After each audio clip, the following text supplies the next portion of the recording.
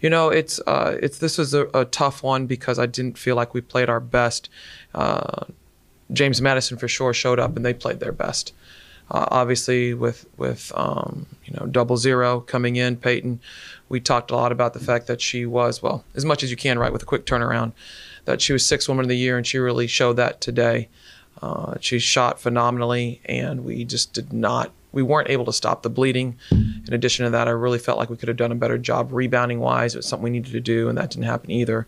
We struggled defensively today, and one of the things I need to do as we move forward, preparing here for the postseason, is making sure that we're prepared. I didn't feel like we had a good start. And then from there, I felt like we were constantly playing catch-up. I asked them what they felt. I agreed with them as well that, I felt like we could have started better. That was a big piece of what we needed to do. And that we have to figure out ways to rally when we hit heavy adversity. But at the same time, it doesn't negate any of the positivity that we've had up to this point. We've had a lot of wins up to this point, right?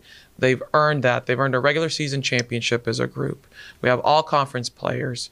We're having the opportunity to play in the postseason. All these things are great, and no one can take that away. No one can take that away. One of the things that we've always enjoyed about this particular team is they bounce back. Like there's always been a bounce back with this team. After every loss, boom, turn around, they bounce back, and they respond. And so I'm excited about that part of it. Well, you don't find out till after the NCAA, right? So they have selection. We're back on selection Sunday in women's basketball. And after that, the WNIT will see who's available, and then they'll seed everybody from there. There's other tournaments as well in women's basketball. So we're just going to, yeah. Well, no, not a couple weeks. Next weekend. Yeah, a week from yesterday. So no, it's a quick turnaround. I'm very proud of us this season. We got a regular season championship, and now we have an opportunity to continue to play even after this tournament.